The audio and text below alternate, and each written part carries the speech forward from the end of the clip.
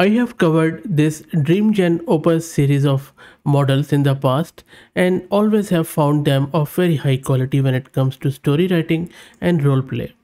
The good thing about these model is that you can steer the conversation as you like, and that in my opinion is one of the best thing a role play model could do. In this video, we are going to play around with this Llama 3 DreamGen Opus model locally, and then we will see how it works.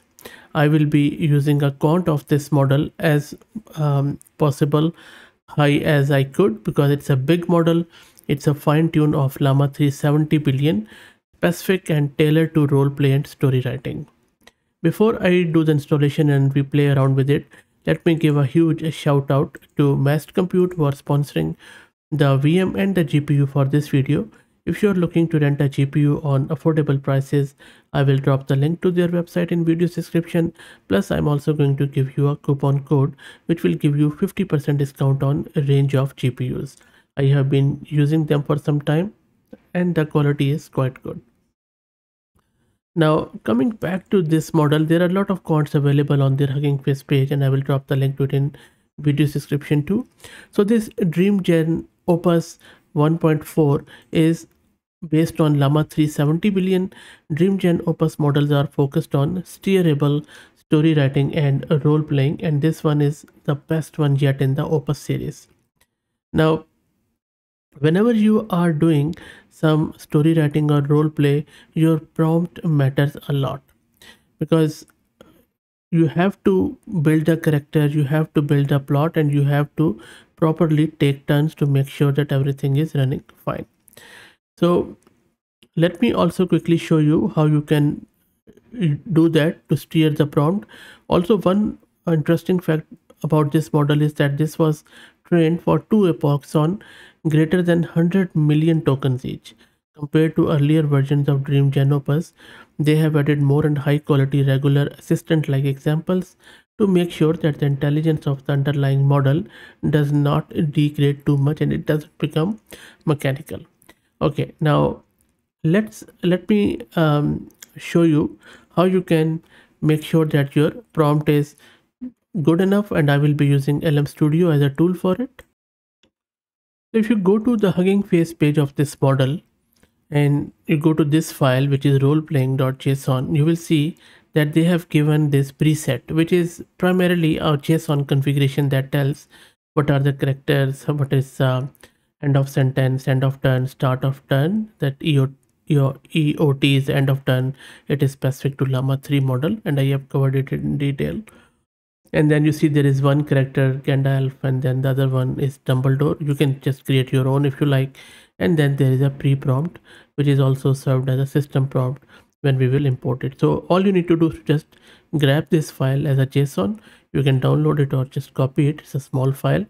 Then go to your terminal and in your terminal just create a new file.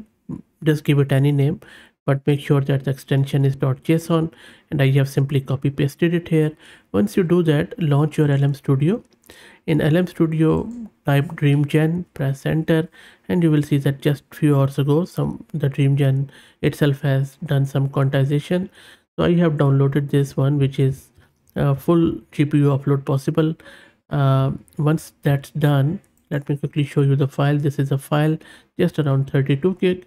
Let me make it a bit bigger, the screen I mean. Yep. Okay, and then if I just make it down here, so model is loaded. On the right hand side, once you go to the preset, you see I already have imported it. For you, all you need to do is to just click on presets, this downward arrow, then import preset file and select that file which you have just saved, and then it is going to set everything. You see on the right hand side everything is set as a preset, all the roles, all the characters, or you can replace your own here as you please. My model is loaded. It's I tried to offload it to GPU but it doesn't offload fully, so that is fine. Now in order to carry on, what I'm doing here is I've just given it some of the text which I obtained from my another Llama 3 model just to carry the conversation of that. Okay, because if you read that preset JSON from their side, what they have done is they have just given some of the preamble of the story and then I'm just carrying it on as an aftermath of that duel between Gandalf and all that stuff, the character. So it is just going to read this and it is going to carry it on. So you see it is not really working because it says that error occurred. So let me reload the model. So that is a problem with these huge models, that even 48 GB of VRAM is not sufficient. So instead of giving it the whole long story, what I have done is I have just asked it what happened afterwards so that it will fit into the memory there, because model is also resetting. So let's wait for it to produce the result and we will check the pros and the character of the model. And it took fair bit of time, but you look at the response and you would notice that let's not focus on the content of it, but the way it is flowing, the character and the seamless way, just like we human play the roles, the model has played the role in a very succinct way, in a very smooth way. And that is what really is a role play all about, and I mean the high quality one. Also, you might have noticed that more often than not, all of these role play models are either 70 or 72 billion or above sizes. The reason is that role play requires a lot of verbosity, character playing, hierarchical structures, and then plotting. So all in all, a very complex language structure. And anything less than 70 billion, or I would say maybe 50 billion, might not cut it. That is why, unfortunately, the sizes of these models are so big, and that is why it is so hard for us mere mortals to run it, even the quantized ones locally. So I think the best bet is to go with the hosted ones. For I'm talking about the 95% of the people out there who don't have this powerful GPU, maybe A100 or something over 80 GB, 70 GB of VRAM, because otherwise it simply just becomes too taxing and you lose the pleasure of this model. But once they start running, and I have shown it in few videos, you just keep talking to them, and I have seen people talking to these models whole night, which is not healthy, by the way. But anyway, so DreamGen Opus V1, I think, again, throws it out of the park as far as pros is concerned, and the human feel is there. So, and you can steer the conversation wherever you like. Also, it brings the unique personality of Llama 3 too.